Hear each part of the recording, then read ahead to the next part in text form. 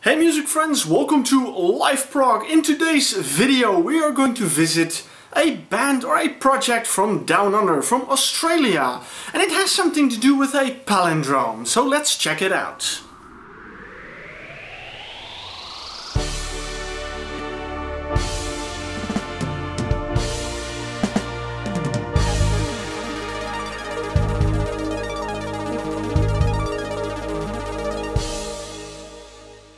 Hey music friends, I am Marcel Hoster, your host, and in this video I have for you the Ben Cameron project Tipping Point.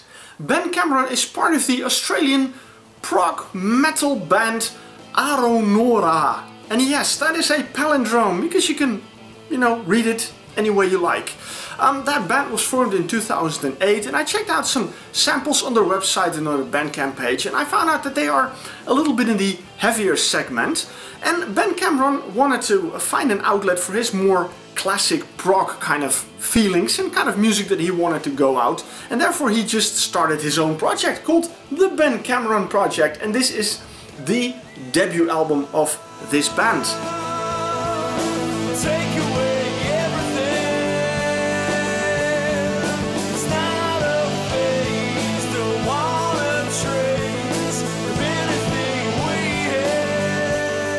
And this band consists of two members. No surprise, we have Ben Cameron. Hey, he's a part of it. On vocals, guitars, bass and keyboards. So he is a multi-instrumentalist. And you'll never guess it, the second member of the band is Chris Cameron on drums and percussion. And Ben and Chris are brothers, so they are working together. And the interesting thing is, if you look up Aronora, the lineup of that band, you'll find that also Chris Cameron is a part of that band. So basically half of Aronora decided to do something different from what they usually do, and that became this album, Tipping Point. Now, one of the things I noticed is the track listing. I hope you can see it. We have two tracks on this album, two long tracks divided into kind of, different chapters that tell the story of this album, because this album is a concept story. And initially, when I saw this, inevitably I thought, something like Tubular Bells, where you also have two lengthy tracks. But of course this is not Mike Oldfield, this is Ben Cameron, and this is completely different music. Although there might be some influences here and there, because of course every musician is inspired. And also Ben Cameron mentioned several influences on his Facebook page, on his website, that inspired him. But I have to be honest, when I was listening to the album, I didn't really hear these influences stand out in any way, and I think that is good, because then he created his own sound, and that is something I definitely enjoy about this album. The story that Ben Cameron tells on the album is about the struggle of a man with things like anxiety, depression and bipolar disorders. Mental disorders, and not the nicest ones. For that reason I found it interesting how that would come out in the music, because we only have two songs. The first track is part 1, is 21 minutes. The second part, part 2, is about 18 minutes. It is just under 40 minutes of music.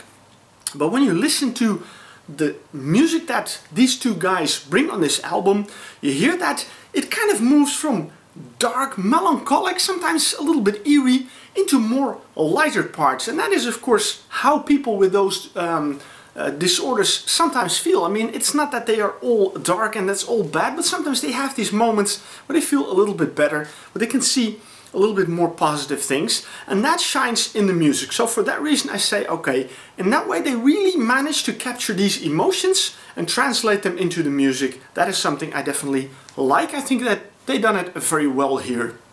Musically also, it was a very interesting album to listen to. It starts off very proggy, with nice keyboards in it, with nice guitars in it, and along the way they really show that they are good songwriters, or at least Ben Cameron, because it is his music, that he is a very good songwriter, because even though we have two lengthy tracks, he really manages to keep the interest of the listener. I mean, he kept me listening to it, and I listened repeatedly to this album, and I must say every time that I listened I heard other things come out in the music, and other influences and other emotions that I picked up while listening. So in that way, songwriting wise, I think he's done a very good job creating a very entertaining album that people will definitely enjoy listening to. The music has a little bit of an edge. my initial thoughts were like, okay, there must be room for some improvement in the production phase, but then again I decided, no, I don't think so, because the production fits the sound and the emotions that the album radiates. So in that way I say he did a good job on that, because if you're gonna really polish off all this music, you might lose the sentiments and the feelings that he wants to try to convey through the story in the music. So for that reason, it is nice that the production is also reflecting these emotions and not being completely picture perfect, but really going for the emotional side. So in that case, again, something I definitely enjoyed about this album.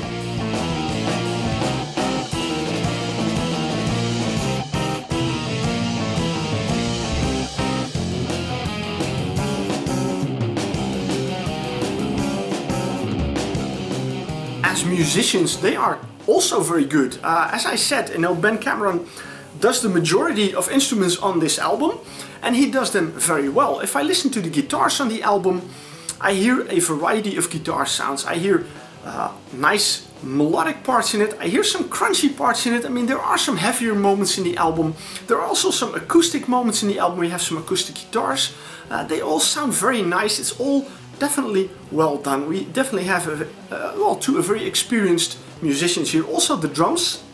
Chris Cameron can definitely play a fantastic groove. When you listen to the drum work on the album, it is very enjoyable. I really liked it very much. And as I said, they really bring the groove out of the music and make sure that altogether Tipping Point is a very entertaining album. An album that you can really enjoy listening to.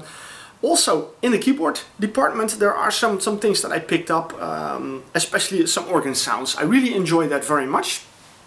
It is not the standard progressive rock that I would expect. I mean, it's not groundbreaking music, but at the same time it does stand out that it doesn't really sound like anyone else. It really stands on its own a little bit, and I think that is very important to come up with original music that really shows, you are a good writer. You don't need others, to depend on for their sound. Now you can really create your own sound. He did that very well with this album.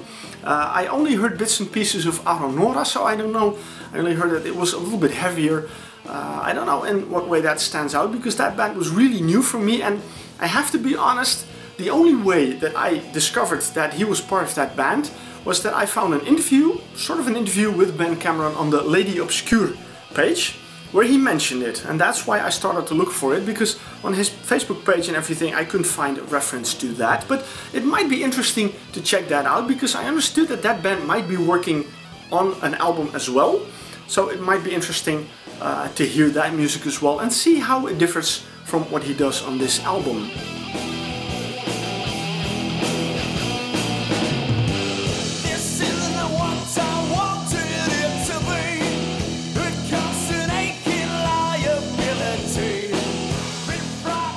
The vocals, that's the last thing I wanted to say. The vocals are definitely very good, but it has to be your taste a little bit. I mean, I didn't particularly become enthusiastic about the vocals, but they definitely do fit the whole atmosphere of the album.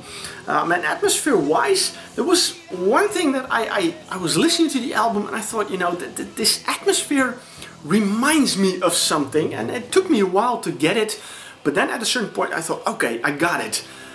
Tommy by The Who. I mean, that is also an interesting story, and there you also have some different atmospheres that the band creates, and I found similar atmospheres hidden in the music of the Ben Cameron project, which I thought was very nice. So that's a nice touch, and again, if you listen, you might hear completely different things. That is the nice thing about music. We can all give our own interpretation to what we hear, and we all listen to music in a different way. For that reason, the video you're watching is simply my opinion about this album, the way I experience listening to this album. But I gotta say, it was a very pleasant experience, a very pleasant, ride to listen to this album, even though it's not that long, but in a way it didn't feel long. I mean, you have long tracks, 20 minutes, 18 minutes, but they didn't feel like that. And again, that is a sign of a good writing, because then it is not boring. And there's a chance, with your longer tracks that at a certain point you think, okay, you know, get a move on it, let's move on to the next track or something. But in this case, I didn't have it. It was more like, okay, the album's done already. Is it already 40 minutes? Wow, you know, that kind of thing she got. So altogether, this Tipping Point from the Ben Cameron project is a very enjoyable album. I would say check it out. I definitely give this album a 7, and I'm very curious what's going to happen next, if we will see an Aronora album and if we see more music coming out from the Ben Cameron project in the near future. But, well, time will tell. Alright, well, thank you for watching. If you enjoyed this video, you can click on like or share, you can click on subscribe, and of course you can follow me on Facebook and Twitter. And remember, every Tuesday and every Friday, new videos here on liveprog.